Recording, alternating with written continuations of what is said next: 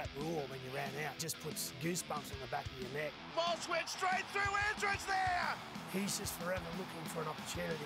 Exhilarating football! That's a good sign of a good team. Accelerates and punches through them! And he's only going to get better. And the hammer stands them up! And Queensland going to do it again!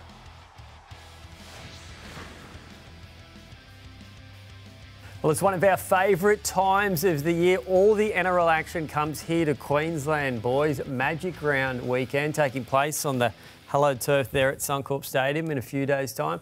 We've had several editions now, Locky. How good is it? It's turned out probably better than we thought it would be. Yeah, I think when it first arrived, I think a lot of people thought, be an interesting concept. I know it's done in the Super League over in the UK, but I don't think anyone would have envisaged how popular it has been. And it's like it's an event where it's rugby league orientated, but I think it's just about Brisbane itself, just getting a bit of a vibe or an intensity about it where it goes into party mode. Yeah, definitely party mode down Caxton Street. How good's it seeing that? Well, it certainly will be. And if you're looking for high value entertainment, head that way. Yeah. You'll get plenty of it. But I think it's an opportunity for the vast majority of the people that are in attendance. They don't get to see Suncorp Stadium too often. For those that travel from interstate or far north Queensland to come down, they get the chance to see what they've seen on television, and that's during the representative games in particular, where they get the chance to see the old Lang Park, now Suncorp, light up, and it becomes part of high value entertainment. And for those that are going along to all the games, if you don't get pleased in this setup, you're pretty hard to entertain. There's no doubt about that. There'll be some wonderful games on show and a lot of determination, for the players to book the points while they entertain themselves. I was talking to a bloke in the crowd at the Dolphins game last Thursday night at Suncorp Stadium. He said him and his few mates are having a bucks party for Magic Round. Can you imagine how wild that'll get? Yeah. That's a bit of a marathon for a bucks party. Yeah. I reckon they might be watching Hangover as a bit of inspiration. But look, there's a lot of the times you go and speak to people that are at the games in the corporate boxes, and a lot of them be punters, groups that have this is their annual event where they go away. So again, it's rugby league focused, but I think there's a lot of people around the country that just see it as a wonderful opportunity to go and socialise with their mates and have a trip away. And Adam, I think it's also a chance for footy fans that don't normally take a lot of notice or attention of players from different clubs, because they're supporting the Broncos 99 times out of 100. They're backing the Broncos, watching the Broncos, so they don't get to see them. Now, for those that aren't playing against the Broncos, they'll find themselves under the vision of footy fans that want to see the entertainment factor, and they'll have the chance to be able to go out there and see players that they've heard so much about but have had so little time to view them. So it really is a fantastic opportunity for rugby league to be promoted in the best possible way. Yeah.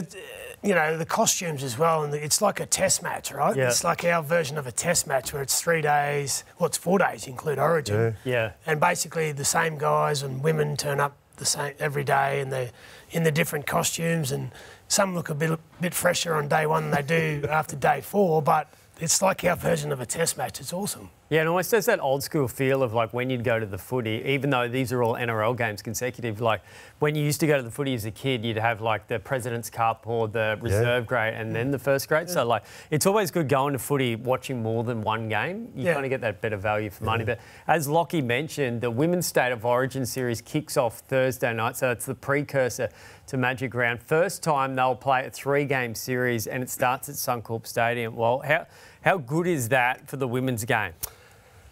Magnificent, fantastic. It'll be the best possible entertainment for women's fans, and I think the girls that go out there will have one thing in mind, and that is playing to the best of their ability. It's going to be sensational. I mean, we've been highly entertained by watching the guys over the last few decades. Now we get to see the girls. We've been pleased with what we've seen from their performances at club level. Now it's the time for the big stuff. The state of origin, and anybody that will suggest that that the girls don't have the same hate for the opposition state will only need to go out there and see the wonderful effort that the girls are about to put in. It's definitely the standard you can see has risen, Locky, in the past few years, now that they've got the opportunities. Yeah, I think putting the investment and resources behind, and you can see how quickly they've evolved and got, you know, more and more professional with their performance, their athletic ability. I've covered a few of these games. I can't remember when they've played. I don't think they played too many at Suncorp. I don't think they've ever played an Origin at Suncorp yet. So if you're a you know, a young girl growing up and you've been watching, you know, State of Origin, and you just know how much, you know, what Lane Park or Suncorp Stadium means to Origin, like this would be, I think, really special for some of those players to wear the maroon jersey, and for the Blues as well to be playing at Suncorp in what we know is, you know, the heart of State of Origin. That's a good point Locky makes. It's almost their version of the Artie Beetson moment that Wall was a part of, like the first time at Suncorp Stadium. They'll always remember this. Yeah, oh, it certainly is. And Adam, you never forget the first time that you go onto the field in first grade. It's something, but you take up another step higher. Your first Origin game that you play, and particularly when it's at Suncorp. Mine was what we call the old Lang Park. Yep. And to see the support that we had from the very loyal Queensland supporters, it was fantastic. And quite honestly, you may have had more enjoyable games at different stages of your career. But the first time that you go onto that place when you're playing State of Origin, you feel 10 foot tall and bulletproof. It's the biggest moment of your life, and it's something that you know, when people bring it up, was this moment better than that moment? You can sort of say, well, that's an individual thing, but collectively, the whole thing of getting to the ground, getting dressed, watching the legendary players that you're playing alongside, such as the Arthur Beetsons and Rod Reddy's, Rod Morris's, that you were about to step on the field with. That's a moment of your life that can never be bettered. Yeah, I think, just to clarify, I think there would have been a women's interstate game between Queensland and New South Wales possibly played at that ground, but I don't think there's been an Origin. I could be wrong, but I feel like this might be their first occasion, You would have played a few Origins before you played at Suncorp. You would have played the old ANZ at the start of your Origin career, Locky. Can you remember your first Origin at Suncorp? Yeah, our first Origin was '97, which was Super League, so it was a little bit different. But yeah, we didn't. You know, in '98 we played an Origin there, and then '99 we played, and then obviously it got torn down in 2001. Yeah. So the first time I represented Queensland at that level was, for Queensland in the Super League. So yeah, it wasn't at Suncorp. Yeah, okay. Yep.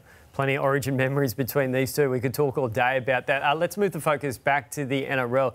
The Titans have got their mojo back together. Unlucky probably not to have 3 wins in a row. They beat the Warriors, they've beaten the Cowboys and narrowly lost to the Storm. Well, what's Des Hasler done to turn it around? He inspires players, doesn't he? He gives them a plan which he asks them to achieve, and certainly they have risen to a level that I'm sure Des believes that there's still a considerable improvement to take place, but they aren't finished yet. There's no way in the world they're anywhere near finished yet. They didn't start off 100%, and Des will probably be the first one to say we haven't peaked yet, but we've still got a little bit of work to do. But it's been good to watch them take place, and I still think that that they are a team that will have enormous respect from their opposing sides that they take on every week. By the end of the season, the respect that the teams will have will be sky high. They've got a lot to do, and you know, Desi's the first one to admit that he probably thinks that he's got a little bit of improvement to do as well, not just the players. So it's going to be quite interesting to see how far they go. Resilience for mine. I think when they broke through and beat the Warriors, you know, the back end of that game, they were under the pump for about 20, 25 minutes. Defensively, they just hung in there. And that was the backbone of that win, which gave them the confidence. So for mine, it's just the resilience they're showing defensively. Yeah, they seem to have their confidence well and truly back. But two of their best players in that win over the Cowboys were Kieran Foran. Defensively, he was superb. He saved a few tries, and AJ Brimson, but with them injured at the moment, how much more difficult does that become? Yeah, that's definitely a challenge. But I'm sure Des, he'll be dangling a carrot. He'll be inspiring his players to simply fill in, basically saying to them that they're in there for a particular job, and that's to fulfil the roles as similarly as they possibly can without throwing away their own style of footy. So it's going to be interesting. But Brimson, you know, filling in of those guys, I've got to say, I think will be a challenge. But one, when you're in that sort of position, you love challenges like that, to be able to go and prove that you are as good as the players that you are replacing. Yeah, well, the other one is they're missing Tanner Boyd as well. Yeah, he's that broken. So the depth in the halves is getting really pushed now. Yeah, Brimson's been outstanding. How far away is Campbell? He trained today. I'm not sure. He'll be close, maybe a week or two. Yeah. Well, you know, if Campbell's back, maybe you put him in the halves because, look, they're big losses, particularly for, and I've been really impressed with his leadership over the last, 4 or 5 weeks because the pressure was building, but he handled it well, and I think he is obviously pretty close to Desi Hasler. And I think he was starting to feel that his coach, his old coach from Manly, was starting to get a bit of criticism. And, he definitely has been a big part in them turning it around. I've got to say, I think 7 suits him there at the moment. It just takes control of the game, and I think that's been a big difference for the Titans. So what do you do with Brimson when he does come back well? So he's played at centre, he's played at fullback, he's played at 5'8" this year. You pick one position for him right now. Where do you play Brimson? That's the hardest question to answer. On the spot. We've been talking about this for 2 years. Yeah, I know. Yeah, and we still can't answer it, or I still can't answer it. I think maybe at 1. Yeah. I think the key playmaker roles at 6 and 7 tend to increase a bit of pressure on his shoulders. So maybe there. I think he loves sort of adventuring, and he picks his position where he wants to dart in and add himself to the attacking line pretty well. I have a lot of respect for him in that department, and I think he times his charges into the line extremely well. Yeah, I reckon on current form, and I know they're injured, but I'd leave Kieran at 7, let him run the team, use his kicking game, and then I'd just allow Brimson to play at 6 and just play what's in front of him. He's going to see more footy with 6, but he's going to... about the same as what he would at 1, but in the centres he gets wasted, as we've worked out. Yeah. So put him at 6 and just tell him to play what's in front of you, AJ, and then if Campbell's fit, I'd put him at 1. But at the moment, they've got too many injuries to sort of worry about what their final spine is at the moment. Do you think it could be a horses for courses, Locky? I mean, he may fit in at that position against certain teams to be best judged by or do you think that's a permanent position where he can increase his performances week in, week out? Well, we've been talking about 5 players going into 4 for the spine, and I just think what we've learned out of AJ playing in the centres, he needs to be closer to the action. So if it's not 1, because I think Jaden's best position is 1, then maybe you try him at 6 and just say, look, get your hands on the ball, but don't worry about running the team. That's Kieran's job. You just get the ball and you play what's in front of you. I think one thing we can agree on, centre, never again. Don't send him back to the centres. Like, he's wasted. He touches the ball 3 or 4 times a game there. Yeah. You've got to get his ball in his hand. Now that they're on the improved Titans, I still think they're second last on the ladder, depending on for and against. What's the achievable goal? So we're heading towards the halfway mark of the season. Well, what do you look at? If they finish in, say, X position, they've done well. Oh, gee, that's a tough one to answer. I think that they're going to take on challenges which are weekly and try and fill exactly what's required from the coach, who can be very tough to please each week. Look, where will they be pleased? I think if they could get to probably 8th. Yeah. that'd be a position they'd be extremely happy with. But it's almost an insult saying that they could finish that low down the ladder. You know, there is still an opportunity for them to do far better than that. Well, the key will be how they get through this origin period. Yeah. You know, they've got some injuries, right? But if they can jag a few wins, like they're 5 points out of the 8. And there's a big congestion, but just below the 8. So, you know, if they could jag a couple of wins against the odds through this origin period, like there's no, I reckon from where they are now, obviously if they get to the 8, then that's a big achievement.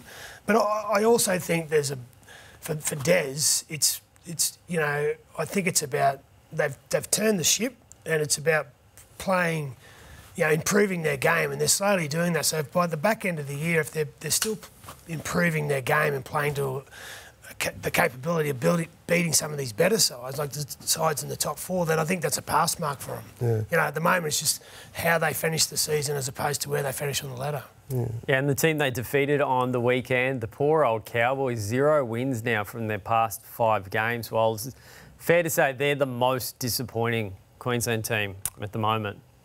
Without doubt. Yeah. Yeah, they've been pretty poor.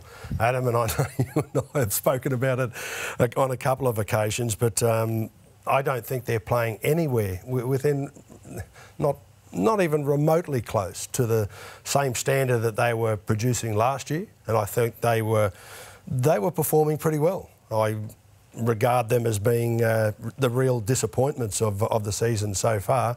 Admittedly, they've got a couple of players that have been struggling to produce their best form, and they've had some trouble with injuries as well, but so is every club in the competition. I guess if there is one bonus, it gives them a wonderful carrot that will be dangled in front of them for the rest of the season. I'm sure the coach will give them a bit of a spray, but that's another thing that sort of amazes me. You sit there and you watch him every week, and he doesn't seem to be any more upset than he was when they were producing the wonderful style of football.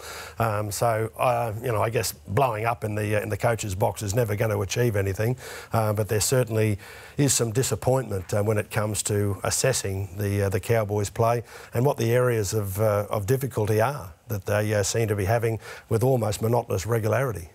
Well, after the first month, I thought they'd be top 4. Yeah. Yep. And they have completely... They've gone... Yeah. Well, they lost a few games, and what happens when you've lost a few games and you start to lose your confidence? And that's what they look. They look like a team without any confidence early in that game. They started to, when the game was over, they started to find, you know, some momentum, and so maybe that'll spark them. They got South this weekend. Like, you have to think that's a must-win for them. They've got to break this cycle of losses to get the confidence back. I know if they get their confidence back, they're a much better team than what they're showing.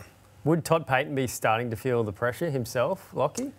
Look, you know, like I said, after a month, I think a lot of people thought they were top 4 material. So why has it changed so much in such a short space of time? So I think it could easily be turned around with a win and get some confidence back, but geez, it needs to happen soon. And there's no better opportunity than this weekend, in my opinion. Look, South aren't going that well, but they've got some good players, but it's a winnable game. Yeah, that's right, Locky. And again, if they produce a performance the way that they were early in the season, people are going to pat them on the back and say, oh, well, they've returned to that form that they were displaying early. Have a look where we're sitting on the ladder. OK, it'll be from the games that we play now on. And if they do seem to have a bit of confidence about their displays, I think, you know, it'll be, remember earlier when we weren't in too much good form at all, that'll be swept under the carpet. So it'll all have to do with their performances. If they can put a couple of wins together, I think the confidence will return very well. Yeah, they're conceding some really soft tries at the moment, so hopefully they can turn that around. They tend to play a bit better at Suncorp Stadium, so as Locky mentioned, Saturday night, that's the last game on the Saturday against the Rabbitohs, Suncorp Stadium. You'll also see that game live and free on Channel 9, so you get an extra game this week on the Channel 9 coverage. So you'll see footy Friday night, Saturday night and Sunday on Channel 9. The Friday night game,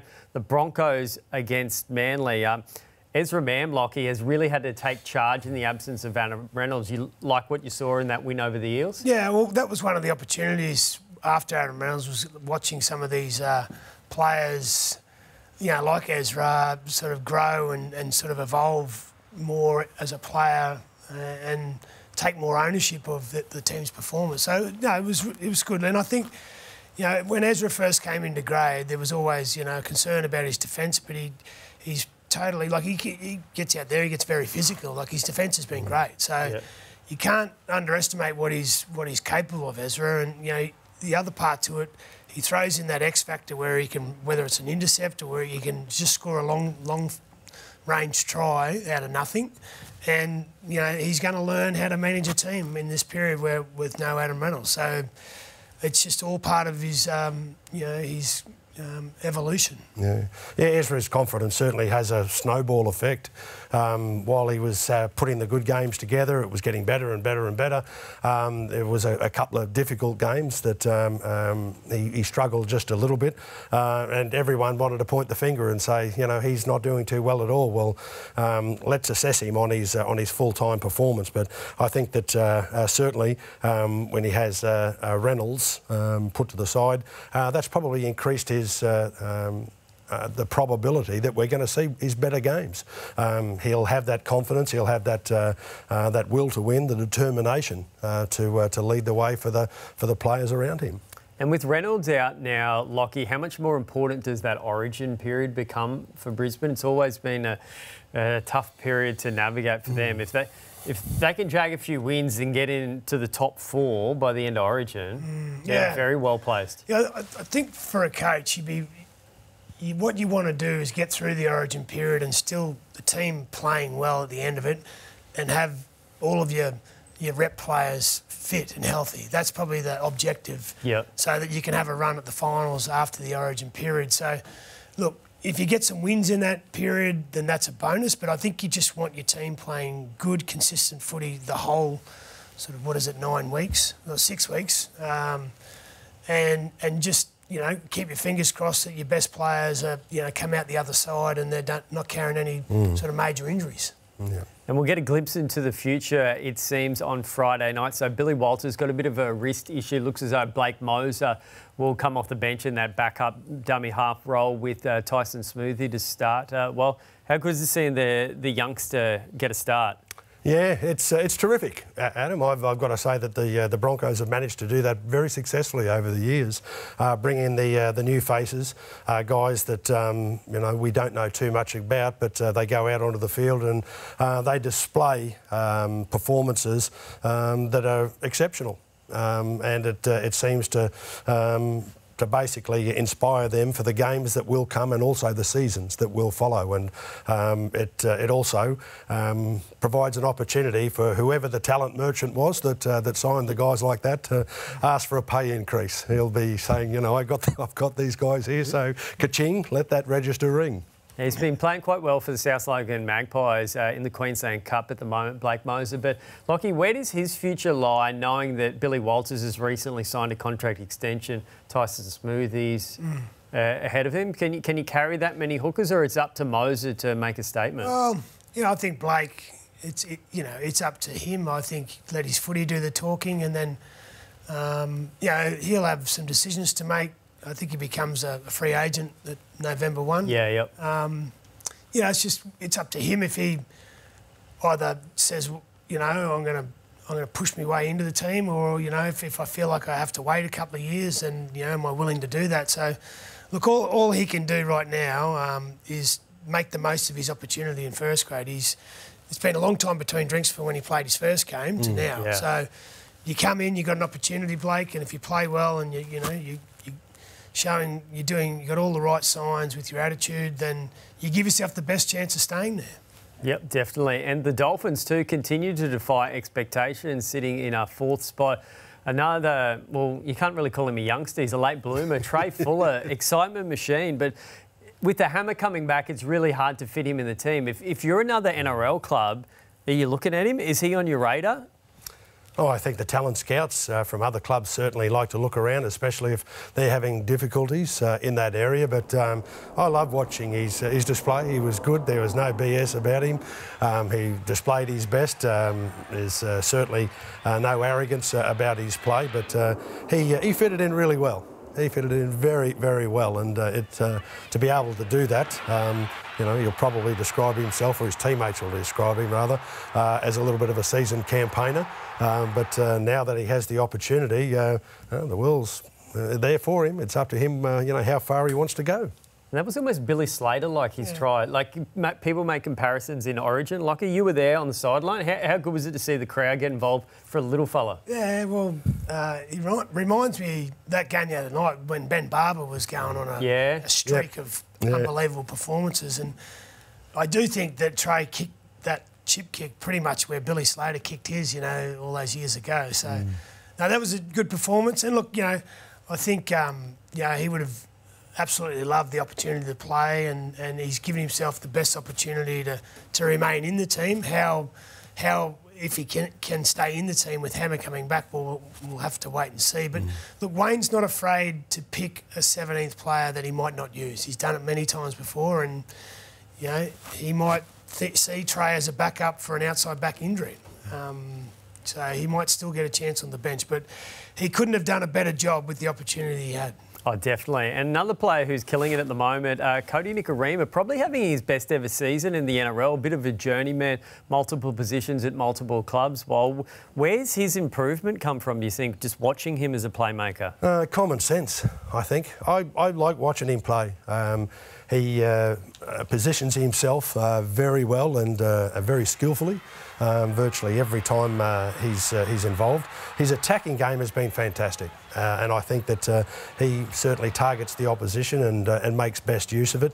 I think that he's done a fair bit of hard work in the build-up to each game to try and mark down the players that he should be targeting as a very talented attacking player. But he's certainly one of those guys that has enormous amounts of experience, and he's put that to the best credit. And I think for him, clarity too. The Dolphins told me at the start of the season, they said, you can play 6 if you grasp that opportunity, whereas previously in the past it's like, am I playing fullback, am I bench, am I hooker? That would help, no doubt, that clarity in his mind. Yeah, and look, Wayne's, you know, his strategy, and it's obviously proven to be very successful, is improved the individual as a person and improved the individual as a player. So, you know, Wayne would have sat down with Kodi and looked at his deficiencies in his game and worked on that, and made sure that got, you know, anything in his game, you know, like, you know, working on his defence, but just having a clear, simple message about what he needs to do in attack. You know, focus on a couple of things and just keep it really simple. And you can see he's playing with, as you said, clarity. Like, he just seems to be in control of his game. He's always been a footballer, and he can do some wonderful things. But I think getting consistent football out of Kodi was always a challenge. And you know, Wayne's always been the best at being able to get consistency out of his players. Yeah, I've enjoyed watching his defensive displays too, Locky. I think he's done that very well, and he hasn't come in to try and punish the ball carriers with a very solid tackle. He's just making sure that he's not missing them, and that's probably been a big increase in his game that he's targeted for himself, and I think his performances have been really good. And the coach, Wayne Bennett, we think in the next couple of days or so his move to the Rabbitohs for next season will be official, as he keeps telling us he's unemployed for 2025 and needs a job, short of $1, old Wayne. But looking at the moment, the Dolphins look a lot closer to a premiership than the Rabbitohs. Locky, would Wayne in a little bit of a way be kicking himself, thinking he's not there to finish the job? Oh, look, I think there's a lot of upside of the Rabbits. Yeah, okay. Like, I know Damien Cook's getting on, I know Cody Walker's getting on, Latrell is still, you know, pretty young, but you know, those 3 players alone, you get them playing to their real potential. You're starting to beat quite a few teams. Yeah, I agree with you 101%, Locky. Those 3 are the backbone to a side, and it's very unusual that they aren't displaying that every week of the season. They're very talented players that can make life for those in the team around them very comfortable. And no doubt if the Dolphins do go on to play a grand final next year, Wayne will take credit for it anyway. So he's in a win-win situation there. Finally, let's wrap it up with a little bit of chat on Origin. Only a couple of weeks away till the Queensland selectors name their team. I'm going to throw a couple of potential bolters out for you guys and tell me who you like. Jaden Sewer, he's previously played for Queensland. Hopgood from the Eels. Kobe Hetherington, Broncos. Corey Jensen, Broncos. Bo Fermel, Titans. Brendan Piakura, Broncos. Josh Kerr from the Dolphins. Or Francis Molo from the Dragons. Who's impressed you out of those guys? Mate, well, sitting next to you in the newsroom over the last couple of years, I know that you've heard the name Jaden Sewer a few times. I'm a huge fan of his. I think that he can play. So certainly he will remind the Origin selectors of his worth. I think he's a lot tougher than he ever gets credit for, and he's a lot more skillful than he gets credit for. But there is a lot of talent on show for those positions, so it'll be interesting. But if he did get selected in the side, I think it'd make the guys around him feel quite comfortable. Yeah, I think they're all in the frame. Just keep playing well, boys. Because New South Wales have got some injuries. So do Queensland. Yeah, especially in those middle forwards. No Tino, no Tom Gilbert. There's some opportunities out there for some players on the fringe, and Jaden's been great at the Dragons this year, and I think he's been there every week consistently, whereas struggled with injuries, and obviously I think he's enjoyed being coached by Shane Flanagan. So we've always known he's been capable. Lost his microphone there.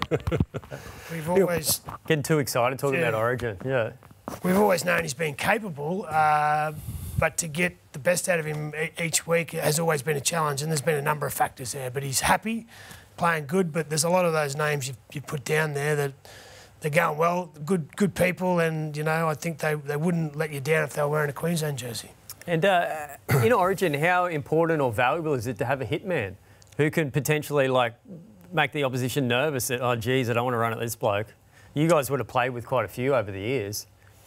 Yeah, there's a few of those, and it's always good to have them in their side.